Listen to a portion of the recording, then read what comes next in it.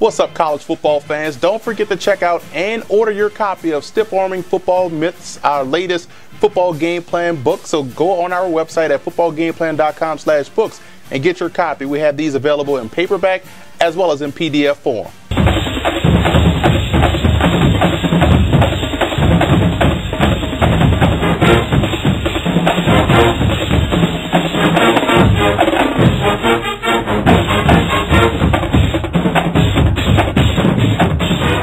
Welcome to footballgameplan.com, where football makes sense. I'm Emery Hunt, the czar of the playbook, bring you our preview of the 2014 Boca Raton Bowl between the Marshall Thundering Herd and the Northern Illinois Huskies. Now let's take a look at some coaching points for both teams in this ball game, starting with Marshall. For Marshall in this ball game, quarterback Rakeem Cato can't be reckless with the football. Now, overall this season, he has been fine as far as protecting the ball, interceptions, fumbles, not forcing plays. But as of recently, he has been a little bit reckless, and that can't happen this week versus a very good defense in Northern Illinois. And winning on first down is definitely important this week versus the Huskies. When you look at what they do well, they control the clock, they can run the football, and a lot of what they do is off of play action. So again, winning on first down forces them to break tendencies, which is a win for the Marshall defense. In this game, it's all about tempo, and no one does it better than the Marshall Thundering Herd. So they have to come into this ball game versus Northern Illinois and not only control tempo, but also control the pace.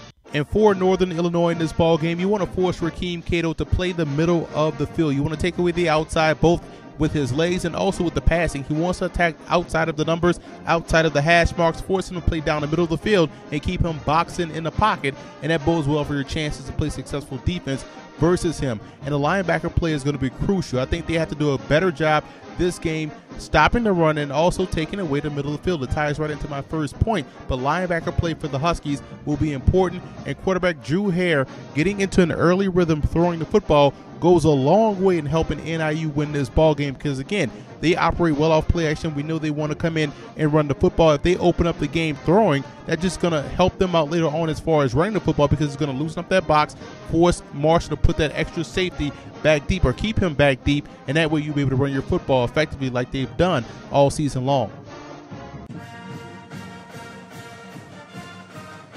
The biggest X factors in this ball game for the Thundering Herd will be the play of their safeties. You look at free safety A.J. Leggett and strong safety Tyus Letman having to play a huge role in the run defense department, and also keeping their eyes on their luggage as far as play action is concerned, because again, if you get caught looking in the backfield a lot or often versus Northern Illinois, they can gas you with big plays deep down the field. So I think both safeties play a huge role and will be the biggest X factor for Marshall. The biggest X factor for the Huskies will be the play of their defensive line. They've been solid all season long. You look at Perez Ford, the defensive end, also Jason Meehan. They've done a great job in getting pressure on a quarterback, which is huge versus Rakeem Cato. They have to do a great job this game of playing with push versus pressure, but also as far as stopping the run. Let's be honest. Marshall does a great job in rushing the football. Right now, they're averaging 6.1 yards a carry on the ground, so they can't get over-aggressive in their rush lanes, forgetting about the run, trying to play the run on the way to the quarterback. They have to play gap discipline, not only versus the running game, but also versus Cato. Now here are some 2015 draft prospects you want to keep an eye on in this ball game. And for the Thundering Herd, you look at quarterback Rakeem Cato, one of the most underrated quarterbacks in the country. Forget size, forget the naysayers. This is a guy that reminds me a lot of Kellen Moore and what he brings to the table from a pure passing standpoint, and plays excellent football from the neck up. And for Northern Illinois, they're a very young football team. A lot of guys that are juniors and sophomores that are very good prospects, but the senior prospect is Duchesne Durante, outstanding free safety at 6'2", 195.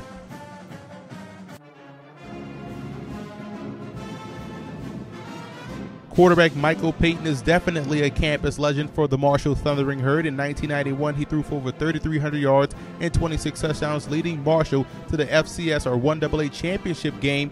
And in 1992, his senior season, led them once again back to the championship game, in which they were able to win their first ever national title, throwing for over 3,600 yards and 31 touchdowns that year, en route to winning the Walter Payton Award, which is given to the top player at the FCS level. Offensive lineman Matt Clarkson is definitely a campus legend, helped pave the way for LaShawn Johnson's single-season rushing record, and also becoming a consensus All-American, an integral part to that offensive line of the Northern Illinois Huskies during that time.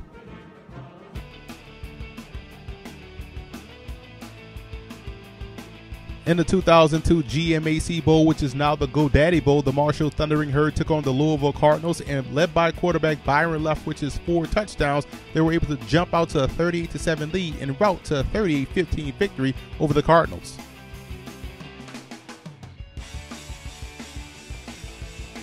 In the 2004 Silicon Valley Classic, Northern Illinois took on the Troy Trojans, and this was a tie ball game in the first quarter until Lionel Hickenbottom got into gear, and his rushing efforts helped lead the Huskies to a 34-21 victory.